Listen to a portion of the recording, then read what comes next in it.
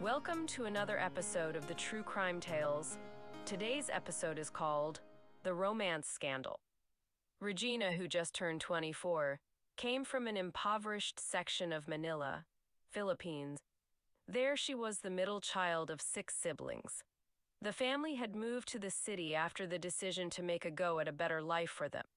They were doing good as a family, and the kids were working along with the parents in a restaurant. They were all having a good life until a new, bigger restaurant chain moved in down the street. They had some good regular customers, but that was not enough for them to survive on and keep the doors open. During this time, they slowly started to use their savings, and soon that too was all gone. Regina knew at this time she had to go out and look for outside work to help the family until they got back on their feet. The fab of the new business soon wore off, and the people started to end up coming back to their restaurant. Their business was slow to get to the level that it was before. Regina still needed to go out to get money to help the family. She took the last of her savings to pay for a visa, agency, and contract to go to Singapore to work abroad. She was so excited to go and then send back some money to help the family. Her only regret was that she was going to leave her boyfriend behind. They are both young, but they had been with each other a long time. She hated to leave him, but they both talked and knew why she had to leave. They both trusted each other and planned to wait until her contract was over in a few years. Once she got to Singapore, she found out her job was a domestic helper.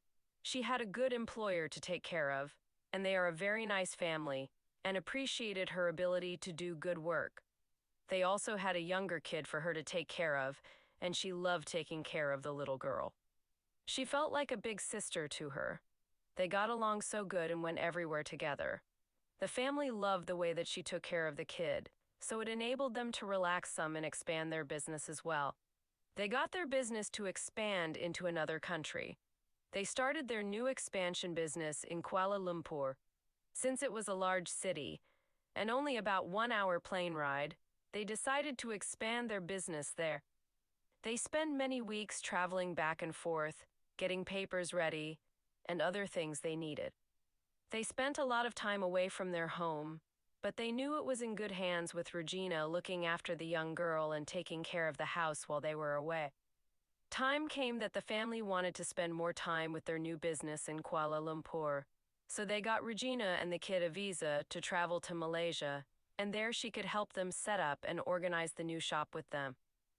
Regina loved the idea of traveling around. She enjoyed the work so much. She kept in contact with her boyfriend in the Philippines, and she got the feeling that he was not being totally honest with her. Later, she found out that he was looking around and spending time with other friends and dating other ladies as well. She felt very deceived. She felt that she wanted to move on at that point. She wanted to let bygones be bygones. As time went on, she traveled back and forth between Kuala Lumpur and Singapore. As more than a year passed, while she was in Malaysia, she met this Malaysian guy, and they became friends. Time came that her contract was running out with this family. She talked to her new friend, and she wanted to start a deeper relationship with him. Adam and her spent time hanging out and doing many things together when they both were not working. He was a successful businessman who had to travel to different areas to help the company he worked for. Regina wanted a better life for her and Adam in the long run. She had heard that getting to Canada was easy for her to do since she had experience taking care of a child. She talked to Adam and told him her plans. She had told him that she was going to apply to go to Canada with the help of her current employer. Once there, she was going to petition him to come there to be with her. Adam liked that idea, so he agreed to the plan. As the time came for Regina to leave, she and Adam spent their last few days together. She promised to him that if he stayed true to her, she would petition him to Canada as soon as she could. Adam looked forward to the time he could leave Malaysia and get to someplace better. He thought that if he was there, he could better his life as well and be with her also. When Regina got to Canada, it was springtime, To her, that was the perfect time. To her, it was perfect weather. Her new employer was also nice to her. It was a lady and man that had 2 kids to take care of. She got to know them, and they got to know her in time. Their kids were only 3 and 4 years old. She loved to do things with them. They lived out in the countryside, so they were away from the big city life. Regina loved that. She missed Adam and always thinking about him. They did manage to message each other and do video calls. They found that the distance made their bonds stronger. Both she and Adam had a normal life, but the idea of a long-distance relationship is so hard on a couple. It had been almost 2 years since they last met. Regina has processed papers to get Adam to be with her in Canada, and now the time is getting closer for him to being able to be with her. All his papers are ready, and he is ready as well to go to be with her. As Adam left Kuala Lumpur, Regina was very excited to see and be with him again. Adam himself was a successful businessman, and he too loved to travel around Asia for his work. Adam had gotten his work reassigned by his company so that he could work remotely as much as possible, but he did have to still travel when the time came. Regina knew this and was okay with it all. After all, she thought love would prevail. Finally, they were together, and they were going to start their lives as a couple. She was just released from her nanny job, so that she could stay and live in her new apartment with Adam. They were so happy that she was able to get him to Canada, and that he could still work remotely so that they had the income they needed to survive. Regina is still going to be working as the nanny, but no longer living in the basement. As time passed for them, life was good. She would leave in the morning and take care of the kids, as her employers would still leave to go to work, and Regina would take care of the kids until they returned home.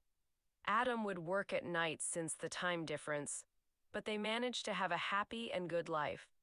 Regina and Adam got married, and they started the dream she wanted. Soon she wanted a family, and after that, she felt she would accomplish her lifelong dreams. She knew that life would not always be easy nor have a smooth, defined path, because she knows life always has bumps along the way. Their goal was to save money and have a family. As time grew on, they were able to achieve their goal. They went out to look for a home to call their own. After finding a new place to live, the only downfall was that Regina had to stop her nanny job, but Adam still was able to keep his job. So, they felt okay with the situation they had. Shortly after they moved into the new house, Regina wanted to start her own business. She thought that she wanted to contribute more to the bills they were starting to have. During this time, Adam would travel once a month to Malaysia to fulfill his obligations with his work. He spent late nights on the computer making spreadsheets and reports for work. He was also getting tired of the late nights and the flying back and forth. Regina had a wonderful life that she wanted. She felt she had a good relationship because she was satisfied, respected, and happy. Those were her steps to herself to prove she had the fairy tale relationship she dreamed of. As time passed on, they decided to start the family. Regina was expecting their first kid in the summer. As the time grew near, Adam was always by her side and looking forward to the birth of their child. The time came for her to give birth. They were blessed with a healthy baby girl. She had no time to focus on anything other than her kid and Adam for the first 2 years. Regina then had the feeling of starting the business. During this time, Adam was still working, but his trips abroad got to be more frequent and longer.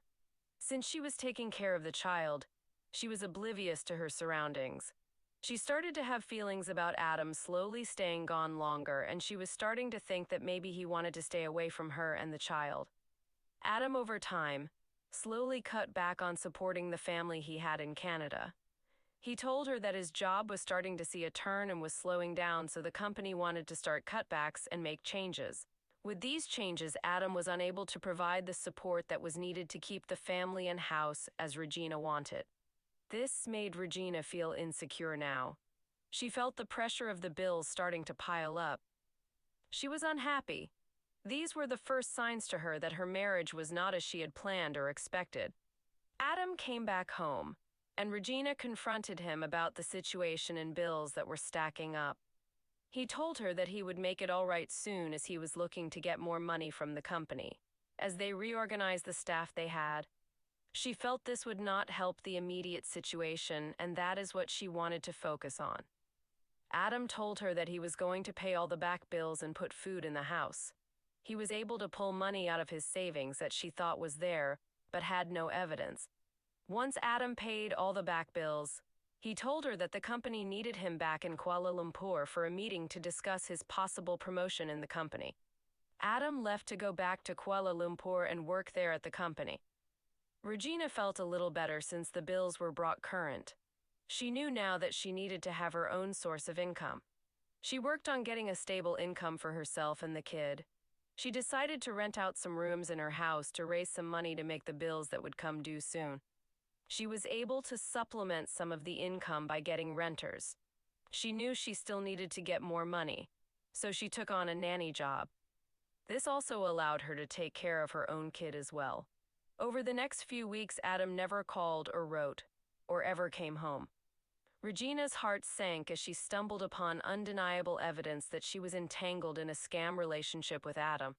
The person she thought she knew and cared for turned out to be a deceptive stranger with malicious intentions. The discovery left Regina feeling a mix of shock, betrayal, and anger. As she sifted through the evidence, perhaps stumbling upon suspicious messages, financial discrepancies, or deceitful behavior, Regina couldn't ignore the truth any longer. The realization that her emotions had been manipulated and her trust abused weighed heavily on her.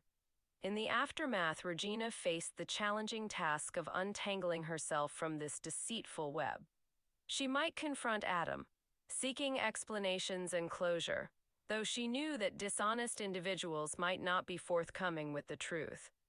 Regina could also turn to friends and family for support, sharing her experience to help process the emotional toll. As Regina sifted through the incriminating evidence, she discovered that Adam had orchestrated the entire relationship for his own gain. There were messages exchanged with a third party, discussing financial benefits and the need to maintain the illusion of a loving marriage. It became painfully clear that she was nothing more than a pawn in Adam's elaborate scheme. Regina faced a difficult decision: whether to expose Adam's fraudulent actions, potentially facing legal consequences for the both of them, or to quietly end the sham marriage and move on with her life. The revelation left her questioning not only her judgment but also her ability to trust in matters of the heart. It all started innocently enough. Regina, an ambitious woman seeking love and companionship, met Adam through mutual friends. He seemed charming, caring, and genuine. They quickly fell in love, or so she believed. Little did she know Adam had a different agenda altogether. Taking steps to protect herself financially and emotionally, Regina thought about reaching out to law enforcement or legal professionals, especially since she was married. It was crucial for her to prioritize her well-being and seek guidance from those who could assist in disentangling from the situation. In the days that followed, Regina navigated the aftermath of the revelation, seeking support from friends and family.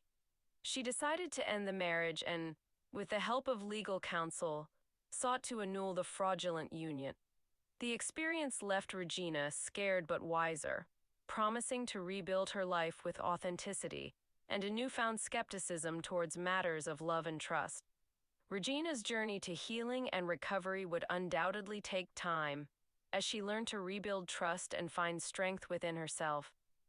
The experience, though painful, could serve as a powerful lesson about resilience and the importance of judgment in relationships. Thanks for listening to another podcast of the True Crime Tales.